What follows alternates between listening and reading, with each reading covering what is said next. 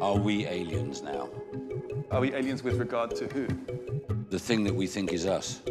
Are we aliens to ourselves? Yes.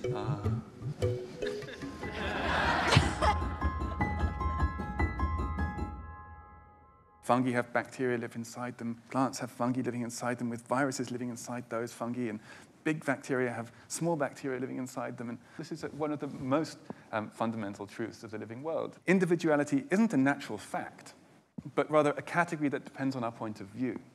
And I think this is very helpful for humans at this time of crisis and transformation. Because a lot of what we need to do, I think, is to go about forging new relationships and associations with both with other humans and with other organisms, very different from ourselves.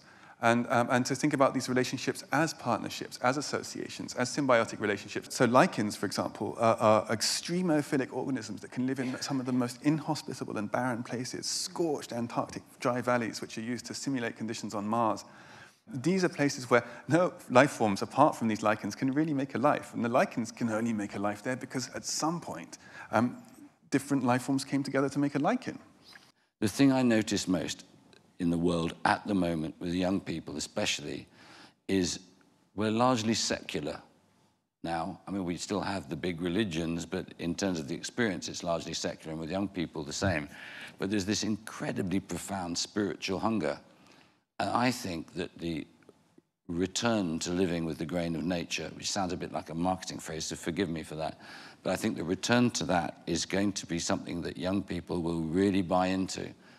How flippin' exciting is it to be young today at a point where we suddenly realize we are part and parcel of life itself?